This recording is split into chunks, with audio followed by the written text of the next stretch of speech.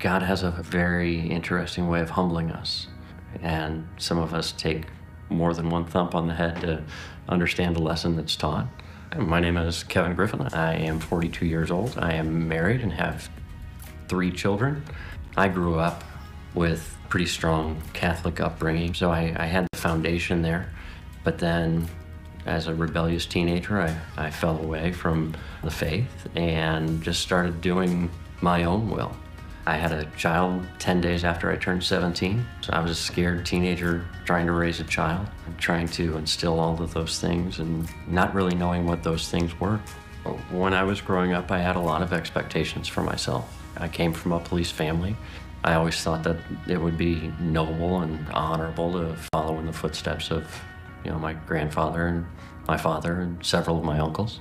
When I had a child at 17, that kind of derailed some of my plans, and I didn't get to go to college like I had originally intended to. And then several years after, I did end up becoming a police officer. My expectations were that I would succeed my father in rank, and those plans were changed. I had to resign from the St. Louis Metropolitan Police Department because of my alcoholism. My grandfather started on the police department on St. Patrick's Day of 1941. And somebody from my family's worn that uniform ever since. So just to be told that I couldn't do that was a pretty gut-wrenching experience. I still didn't learn my lesson because I continued to drink and didn't think it was a problem. And so he gave me another opportunity when I got fired from another police job. I knew I needed help, but I didn't know where to turn to get it. I met Tia in 2014, and I was not well.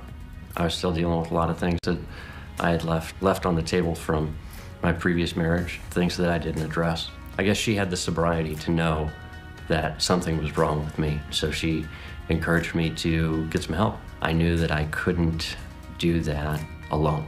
I almost witnessed Tia die after the birth of our daughter, Reese. She was in a coma for 10 days. I was drunk the entire time because I didn't know how to handle that situation. There was that period of time where at least face a possibility that I'd be raising a brand new baby without a mother. And that was one of the scariest realities that I had to deal with in my life. Through the grace of God, she's still here. Her waking up from that and seeing what she went through, and persevering, gave me the strength and the confidence to become a different and better version of myself. Tia was definitely the driving force behind us seeking out Pathfinder. We tried several other churches and then found Pathfinder. As soon as I started here at Pathfinder, they started with the pop-ups and joining a disaster response pop-up that we had the opportunity to go and help some folks down in southern Missouri that were affected by a tornado.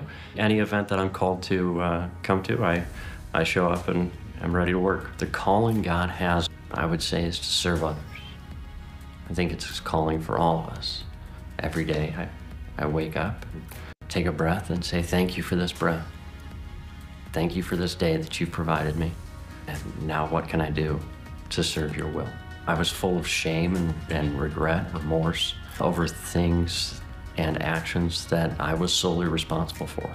It wasn't until I addressed those negative emotions and acknowledged them and made peace with my past that I was able to move forward into the present and be present. I stopped living with these future expectations of myself. I look for opportunities to serve continually because I know that through my service is my displaying acts of goodwill towards other people. Right now I'm head of security for Peter and Paul Community Campus.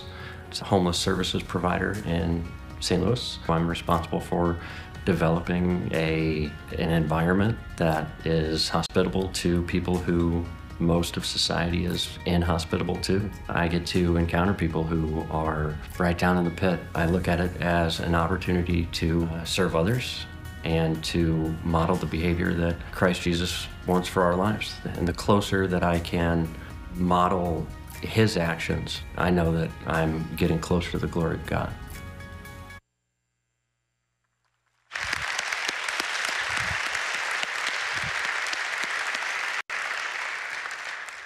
Well, if we haven't met before, my name's Dion, and I'm the senior pastor here. And I love this weekend every year. It's so close to my heart. I've lost track. I don't know if this is our 10th Inspired service or somewhere around there. But such an incredible weekend. And I love people who are courageous enough to share their stories. So often we only want to share the good parts, the bright, shiny, happy parts of our stories. And so I love people who are willing to share the more vulnerable or difficult parts of their stories. And I just love the stories this weekend. I love Cammie being honest about her struggle after the death of her father. And more, I love the testimony of her belief in the power of the church to transform you. Whether that's through the word of God. I love that when she's like, people just think you can go to church and you can be the same. Nope. Nope. If you're listening to the word of God, you will change. And if you're in community, you will change. And I loved hearing just having an up close front row seat to the Mastic family's journey over the last 2.5 years. I love hearing their testimony and knowing behind the scenes that being a part of a church community makes such a difference. And again, there's some of us who just kind of think church is something you do and you come in and you go out and you miss the chance to develop relationships. But those relationships, these relationships that are here waiting for you, they may mean the difference between moving through a really nightmare season in your life and doing it coming through it in one piece versus coming to pieces. And I just love that. I love that reminder. Gosh, Donna's story, huh? I mean, for most of us, that's our worst nightmare, to lose your entire family. And I love the reminder that this family of God, brothers and sisters in Christ, that's just more than words. It's reality.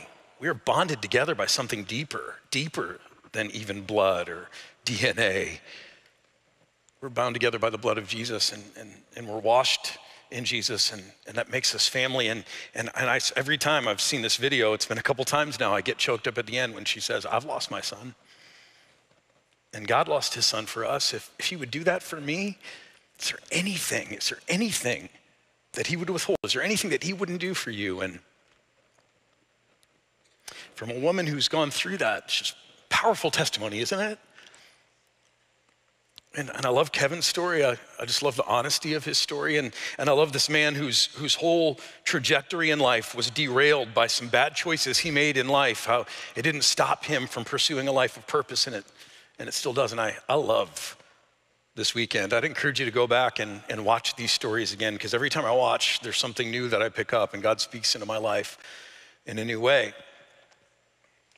I also love the music of this weekend. Aren't we blessed by such great musicians? Yeah. Whoever started applause over there, remember that when I'm done preaching, okay? Bring some of that back. No. I love the music. I love that song that we sang a few moments ago about how Christ is our firm foundation and he won't fail, he won't fail, he won't fail. And I believe that to my toes, but there are moments in life where I need to remember that, you know? Where you're in the middle of it and you're just like, am I gonna get through? Is God gonna fail me this time? And even though I know he won't, there's something about singing that song that just anchors me on the foundation of his faithfulness. And then I love just the end of the old hymn that we sang, great is thy faithfulness, great is thy faithfulness.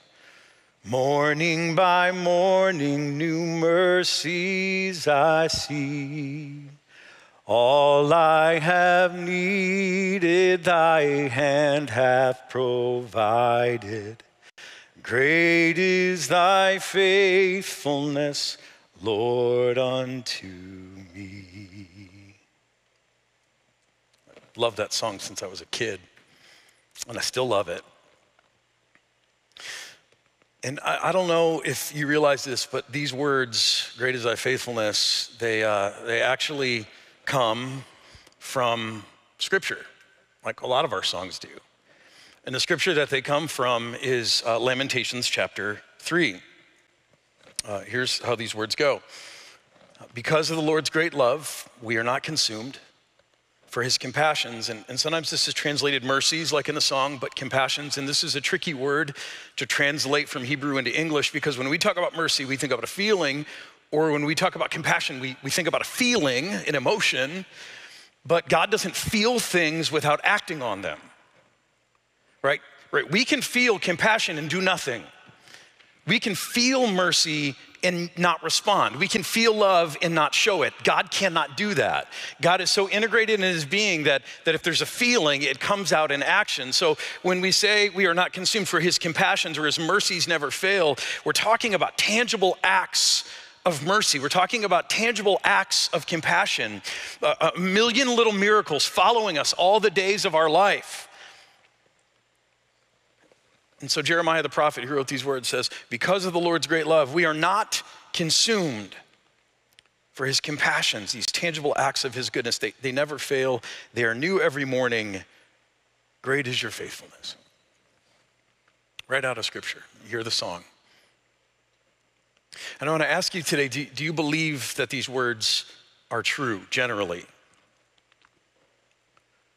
More important, I want to ask you, do you believe that these words are true for you? Do you believe that God's mercies, his compassions, those tangible acts of love and goodness, do you believe that they're new for you today and tomorrow and every day? Do you believe that even as you sit here today, if you've been baptized in his name and his spirit lives in you, do you believe that as you just sit here today, that he is doing something in you, that he is making you new? Apart from your participation or knowing, he's at work in your life making you new. Do you believe that's true? If you do, it's a powerful way to live. It's a hopeful way to live. But so often, that's not the way we live. There's another way we live, and we live with the thought or the thinking. It sounds something like this. Well, here we are, another inspired service. Another weekend where we look at people's stories of life change, and we hear about how God's at work in people's lives and he's making them new and he's doing new things in their lives. And yet here I am sitting here, same old problems, same old difficulties, same old aches and pains, same old stresses, same roadblocks, same temptations and hurts. Conflicts, same old me. Like, if you ever fall victim to this kind of thinking, especially on a weekend like this one, like, wow, it's amazing what God's doing in people's lives, but same old me. You're not alone. For me, I love the fall. Anyone else say fall is your favorite season? Or for those of you who are highbrow, autumn? Favorite season? Yeah, I love it. I love the leaves. I love the weather. I love the crispness. I love being able to layer clothes again. I love not having to sweat everywhere I go. I love it. I love it. I love the fall. But I have realized, thanks to years of journaling, I've realized that fall, even though I love it, favorite time of the year, fall is not always a great season for me in here and in here. And I'm not exactly sure why that is. I'm not sure if it's just watching, the cycle of life and everything that's growth and alive suddenly coming to an end and we go back into winter, if it just puts me in this place of like futility or something. Because if you know me, and if you've been around, you know this about me, that I'm a person who really tries to live out what we talk about here at Pathfinder. I'm a person who is trying to pursue a whole life in every facet. So for me, in my life, I'm regularly picking up new disciplines of how to exercise and how to eat differently and how to take care of my body and how to heal my mind and bring calm to my anxious mind. And I'm looking at how to do relationships differently and better and wiser. And I'm picking up new spiritual disciplines and practices to keep my relationship with God growing. And I'm trying to figure out how to be a better manager of my finances and how to be more generous along the way and to manage my money God's way, right? I'm trying to figure out what it looks like to live a life of purpose. I'm always on the pursuit of a whole life. And there's always something new going on in my life. Just ask me, like, Dion, what What are you doing now as you pursue a whole life? There's always something new. For the last 4 months, in case you're interested, it has been daily cold plunging and ashwagandha supplements. Yeah, bless you. Yeah, thank you. Anyone else on the ashwagandha train? It's supposed to be amazing for you, and so I've been trying it for months. Yeah, I got a friend back there. It's supposed to be amazing. And maybe it is, I don't know, but so I do these things and then fall comes. And I think this is what's going on. Fall comes and I watch everything around me just kind of going backwards. Even though it's beautiful, it's going backwards, back to death, back to dormancy. And there's something in me that says, Dion, who are you kidding? You can do all of this stuff. And do you think it's really going to change any of this?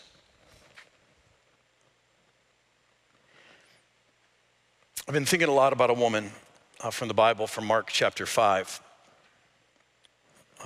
The beginning of her story, some of you know the story. The beginning of her story just goes like this. A woman was there. Jesus is traveling around in a crowd, and a woman was there who had been subject to bleeding for 12 years. So here's this woman, and she's got this physical disease that she can't figure out. 12 years, just this problem that's not going away, but it's more than just physical. This is a life-impairing thing. Because in that culture, to have a bleeding issue would have meant that she was ostracized from society and community. So not only was she suffering physically, but she was alone and she was cut off from spiritual community. I mean, this is a whole life, pervasive, whole life affecting infirmity. And then it says, she had suffered a great deal under the care of many doctors and had spent all she had. Yet instead of getting better, she grew worse. And for the last few months, this has just been going around in my head, this woman's situation. I think because I can identify with being in the pursuit of healing and growth and newness, and that's such a big focus for my life, that sometimes I feel like the person who's spending all my time, my energy, my money to try to get better. And this part just haunts me. And maybe it's because in part I can relate to it. That you can do all that, but instead of getting better, it might actually make you worse. And the crazy thing is, I mean, she goes on and she meets Jesus and she touches him and she's healed. And the crazy thing for me is like, wait a minute, I know Jesus. I've met Jesus. I'm in regular contact and connection with Jesus. And yet sometimes this just feels true to me. Maybe I'm not getting worse, but I do wonder sometimes, if I just sat around and did nothing, if I didn't pursue a whole life with so much effort, would I be in the exact same place? Does it even matter? Does that kind of intentionality, does it even make a difference? Now maybe for you, fall is a great season. Maybe I'm bumming you out today. But here's what I can promise, regardless of how you are today, there are seasons in your life where you feel stuck. Maybe there's some internal struggle in your life, or there's some temptation, there's some addiction, or there's something that you're drawn to and you can't break the chains, and you're starting to wonder, am I too far gone to ever reverse course?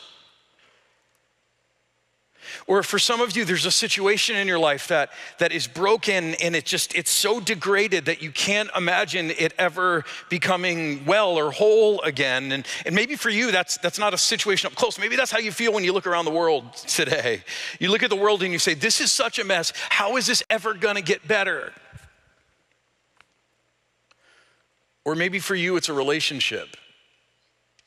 A relationship that was once so important to you and so life-giving for you, and now it's a relationship that's dead, it's gone.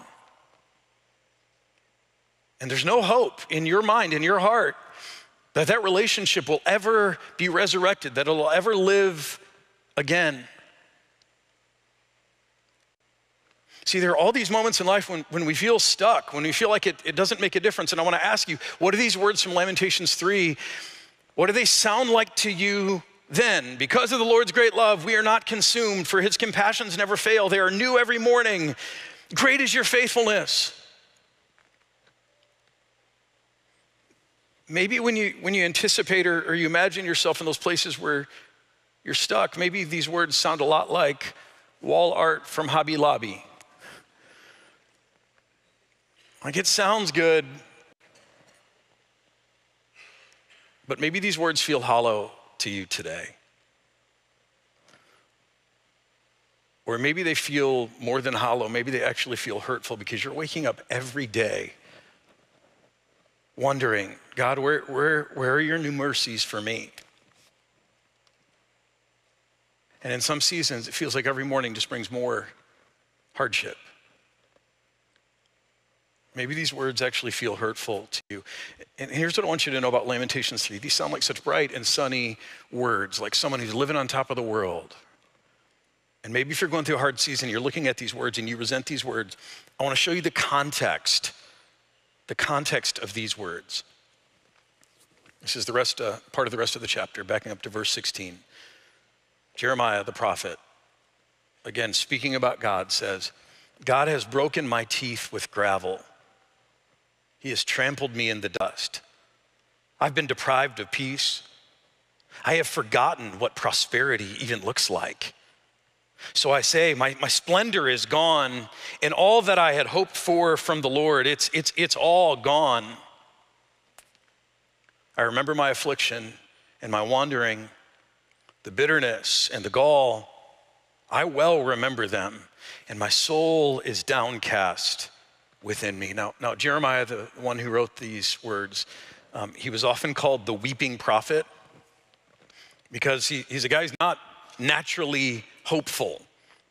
And he's writing at a time of incredible difficulty. He's anticipating the destruction of the southern kingdom of Israel, of Judah. He's anticipating them being invaded and slaughtered. He's anticipating the temple of God being overrun and destroyed by pagan armies. A way of saying that your God is dead, your God is defeated. He's waiting, he's anticipating the carrying off of the brightest and best of Israel into exile and families being broken and just his whole culture being destroyed. He's facing just something that's unimaginably dark and hopeless. So no wonder his soul is downcast within him. If you think of these words as only words that we can speak in hopeful situations, this was a dark situation. And then in light of this, that's when Jeremiah says, and he goes on, and he says, yet this I call to mind, and therefore in the middle of all that, I have hope. Because of the Lord's great love, even though all that stuff's going on, we are not consumed, for his compassions never fail. They are new every morning. Great is your faithfulness. I say to myself, the Lord is my portion. He is my solution. He is the answer to all of my prayers. And if he's not showing up today, then I will wait for him until he does. In the words of some of the New Testament disciples, Alleluia, Lord, to whom shall we go? You have the words of eternal life. You are my portion. I will wait for you. So regardless of your circumstances, regardless of how you feel about your life, do you believe that these words are true for you? I hope you do. And in fact, I want you just to kind of push these words forward into a reflection. So I have some reflection questions for you that I want you to ponder here. How do you hope God shows up differently for you in the next season? If his mercies are new and his faithfulness is great, maybe you've been in a rough season, or maybe it's been a good season, nevertheless, if he's your portion, if he's the one in whom you hold all hope, how do you hope God shows up differently for you in the next season? Another question I have for you is, how do you hope you show up in the next season? Maybe you realize that God is showing up. There's something in your life that needs to change. This is the heart of what biblical repentance is, by the way, of just saying, maybe I need to show up differently. Maybe I need to change some things. What about this question? In what part of your life do you need the renewing power of God the most? And only you know the answer to this question, but I'm sure you know it. I'm gonna give you just a second to actually think about answers to these questions. And I just want you to meditate on them. And maybe you don't get through all three, but maybe there's one that jumped out to you, and I want you to come up with answers. So just take a minute. I think Julie's gonna play for us. Just take a minute and reflect.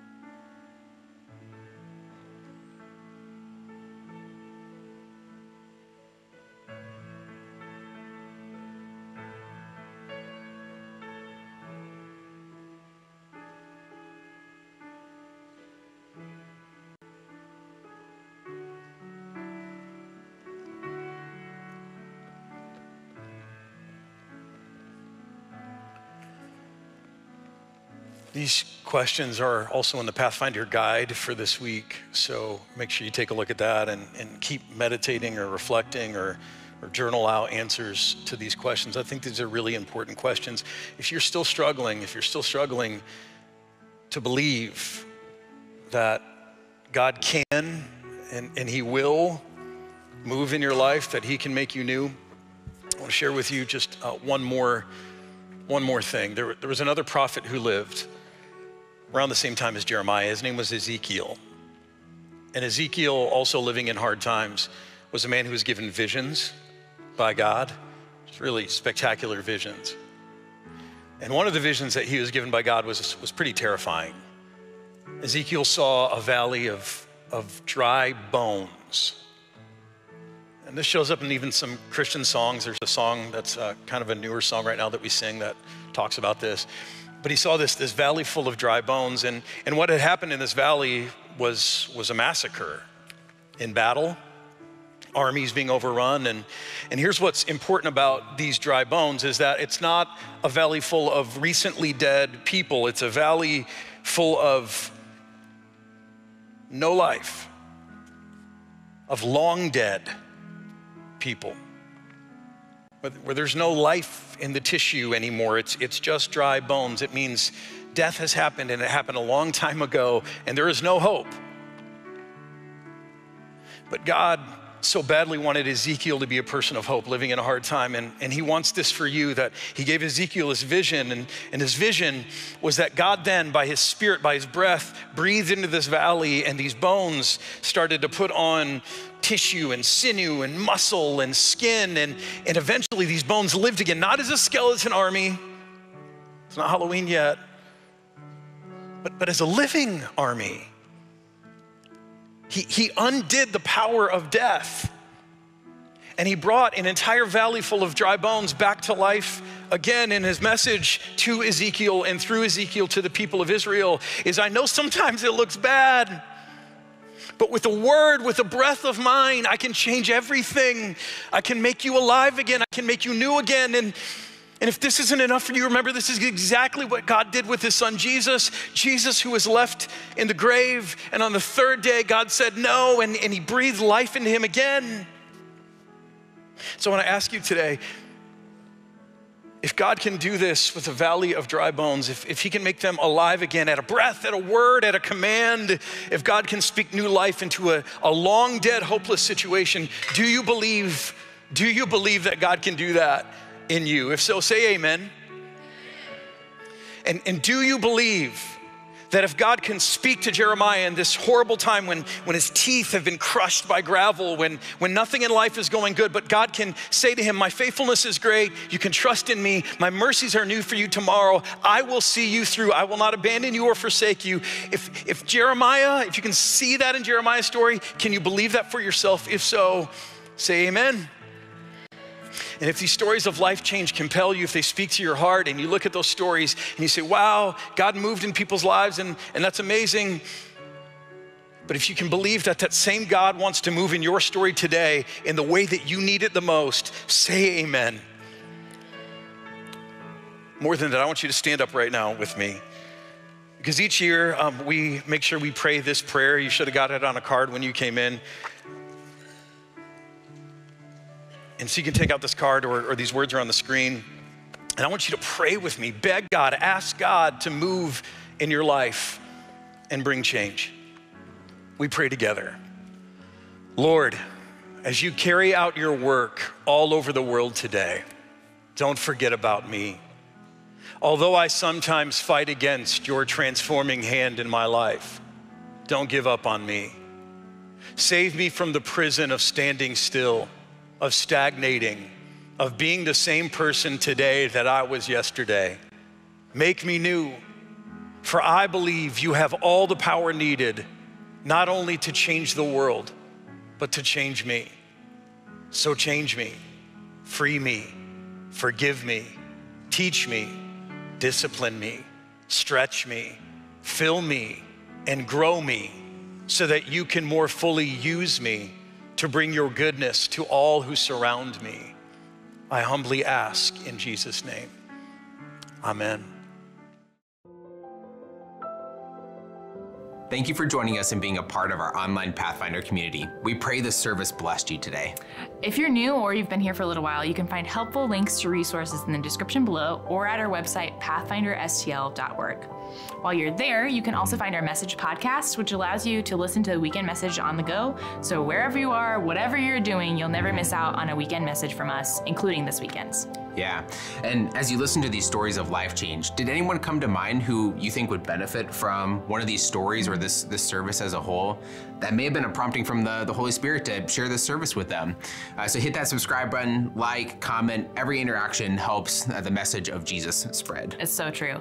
Also, finally, if you'd like to support our ministry with a gift, you can do so at pathfinderstl.org/giving. It's your generosity that allows stories of life change like today happening here every day. So thank you so much for your generosity. Yeah, may God bless you this week, and we'll see you next time.